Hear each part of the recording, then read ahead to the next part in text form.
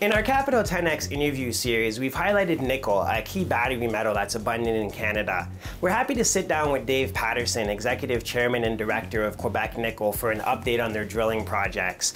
Dave, you recently completed a 43.101 report on your drilling projects, which can get a bit technical. So can you break this down for our audience in layman's terms, and what are your next steps? We are drilling what's called the Ducros Sill, and we mentioned the Ducros Sill in our technical report called the 43.101.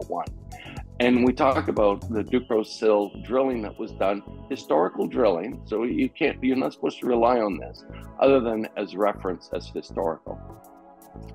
They drilled 190 meters of 0.17. They drilled, I believe, 143 meters, roughly the same. We twinned one of the holes on the Ducros Sill, and we drilled a series of holes across, and that's what we announced just the other day. And those holes are roughly 250 meters of the right rock type. And we don't have the assays back yet. They'll be coming in possibly in the next month.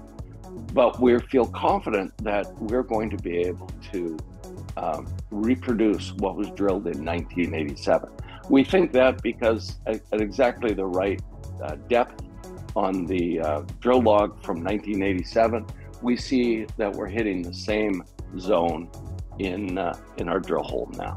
So this is a great opportunity for us to now have two bites of the cherry, of the nickel cherry.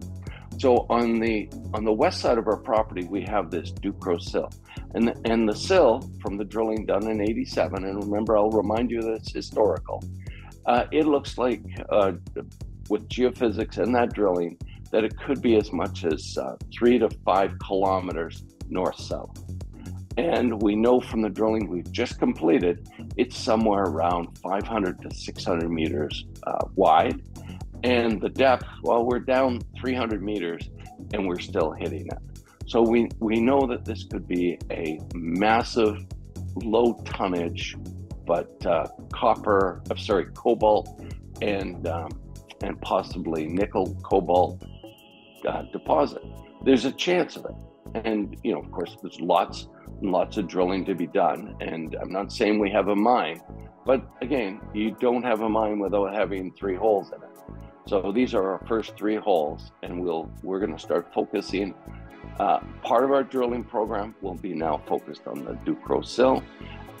And then on the other side of our property, on the east side, we have the Fortan. And that is your classic Class 1 nickel. We have nickel, copper, cobalt, platinum, palladium, gold. You can see in the thin section, you can see the discrete grains. We believe that this is going to be something that could be economic with enough tons.